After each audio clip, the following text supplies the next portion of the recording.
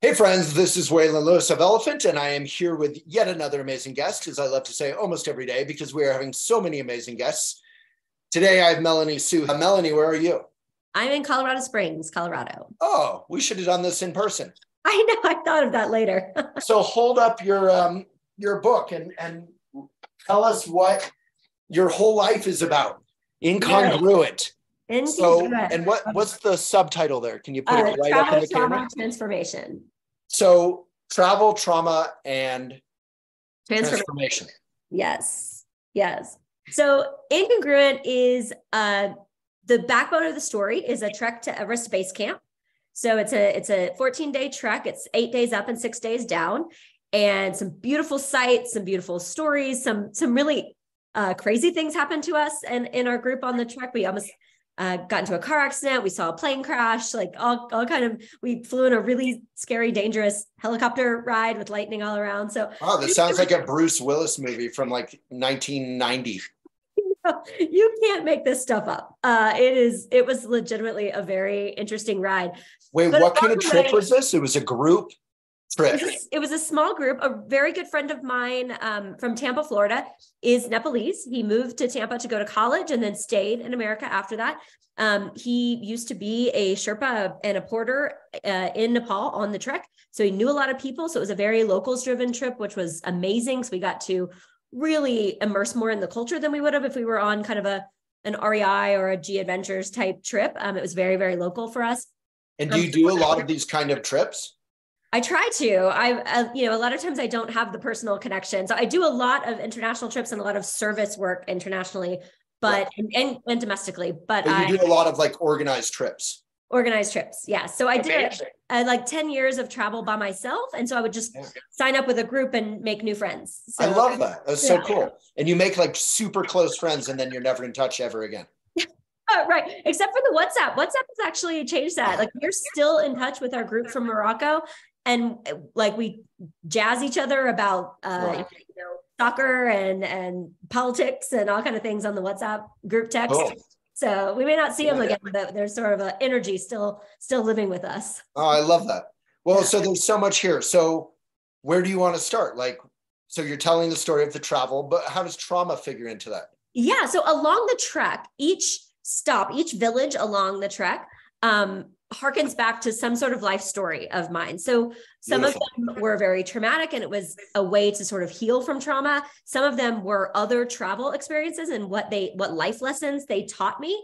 And they all have a tie-in to each village along the trek. That sounds like an amazing structure for a book, but did it actually organically, every stage of the travel tied in with just organically with life experiences? Yeah, they do. And interestingly enough, my mom, when she read the book, she asked me, she's like, you didn't include this story. You didn't include this story. And I was like, well, I couldn't include everything because it didn't have a tie-in. So, I feel very blessed to say I've been, sort of traveling and doing service work for 20 years at least, maybe more like 30. And since I was a teenager.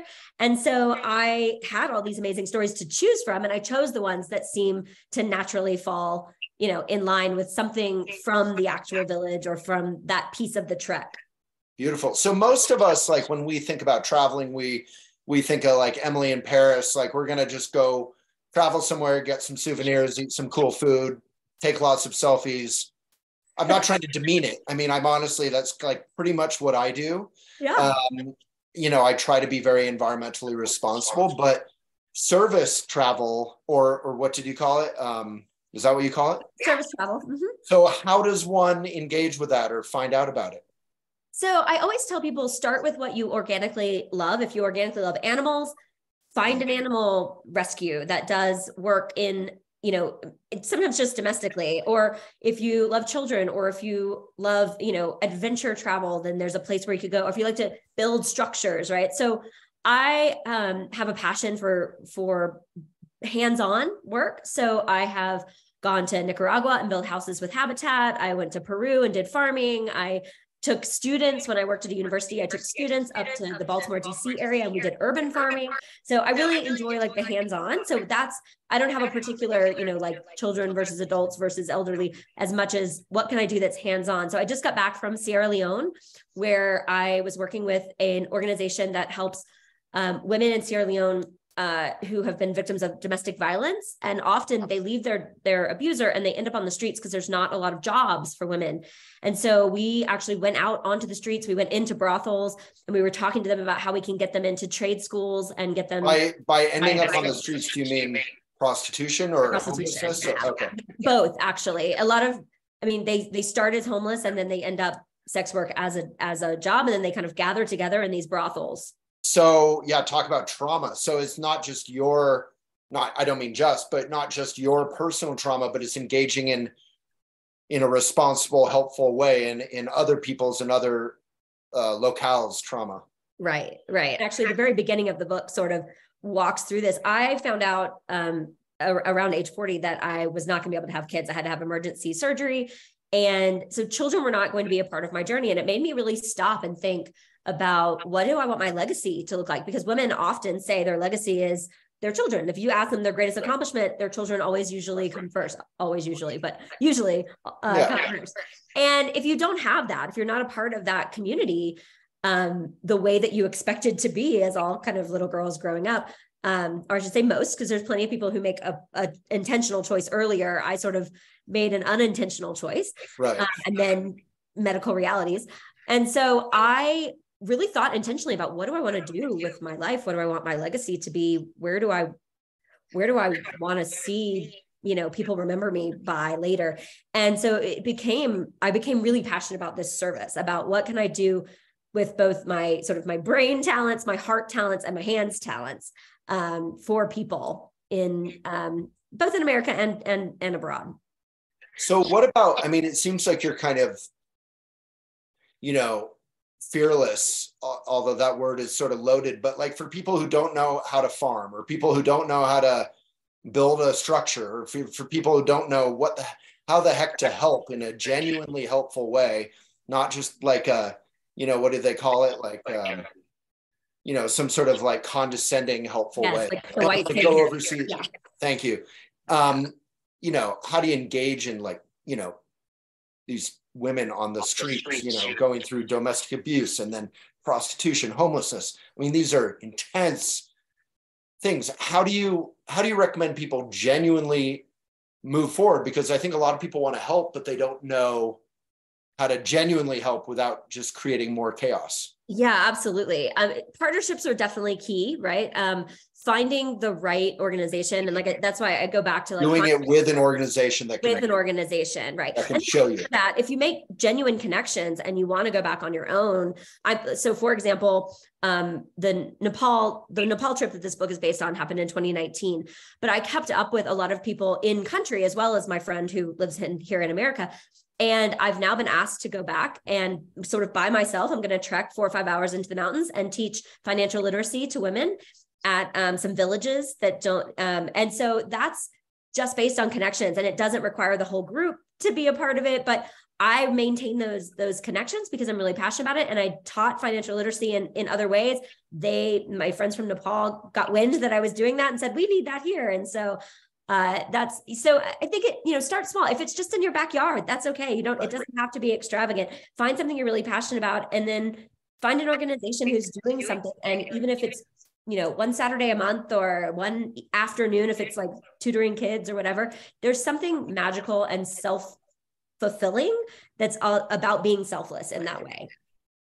Yeah, we have a comment from Omri saying this is awesome. I think you also said you were in Nepal for 3 years. So awesome. How the heck do you, again, like that fearless word, which, from a Buddhist point of view, fearless means you feel the fear and you intelligently move forward. It doesn't mean you suppress the fear and pretend to be macho, but how do you feel safe alone in Nepal? How do you know how to teach financial literacy in a foreign language to women who have a totally different life experience? How do you figure that stuff out? I know you have this is a return trip, but yeah, I think it really starts with releasing your expectations and releasing your ego. So I'm not afraid to be a student. I'm not afraid to show up in a country, and I'll do all my homework and I'll read things and I'll gather all the information and I'll ask people all the questions. Tell me about your culture. Tell me about the food. Tell me why you eat dal bhat. 24 hours a day. 20, that's a saying with all the Sherpas is Dalbot power 24 hour, which became like super charged up for us. And, you know, like I ask all the questions of why and where does it come from? And I'll read the books or the articles or the local newspaper if I can find an English version.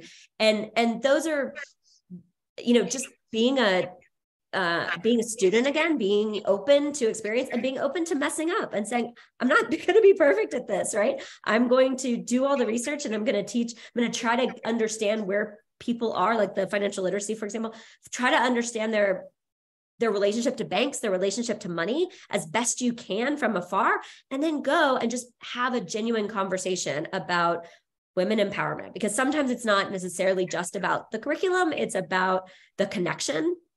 And how do you just foster that connection in an organic way and just say, I'm here to help. You tell me how I can help you and I will do it. And that's power, right? It's power in human connection. And it leaves people with a lasting impression that may not be everything, you know, my checklist of curriculum.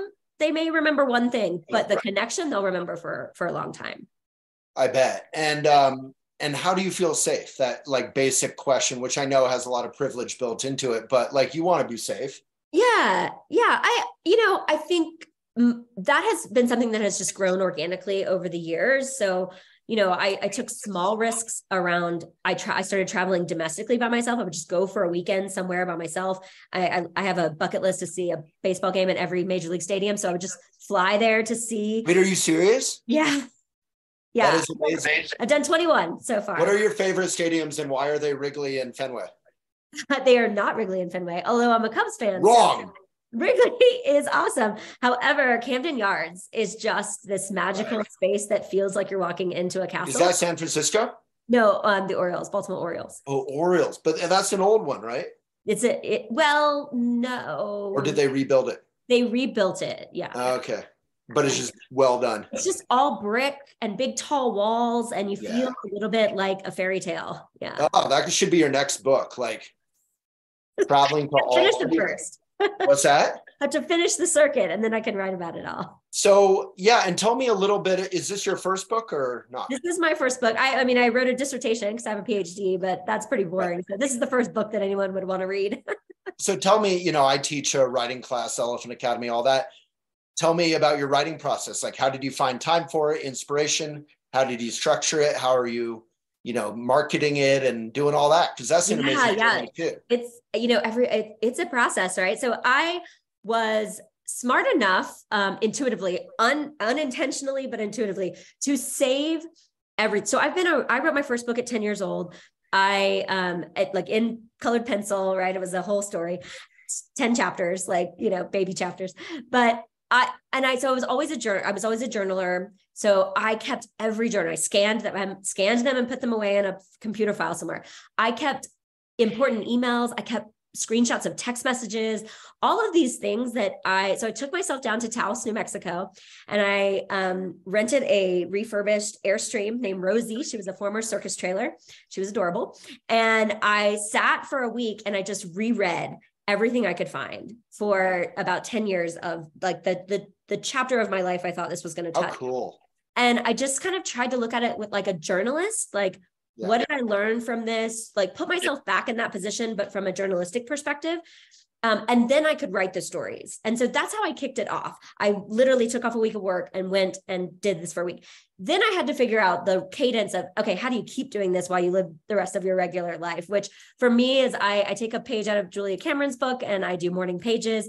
So I just made it a habit, 3 pages a day. Some of them I tossed out, some of them got progress. Sometimes I had an extra hour and I did, 10 pages or whatever, but I made it a habit and was unattached to the outcome of whether or not those pages were going to be good or not. It was just the habit of everyday writing. Love that.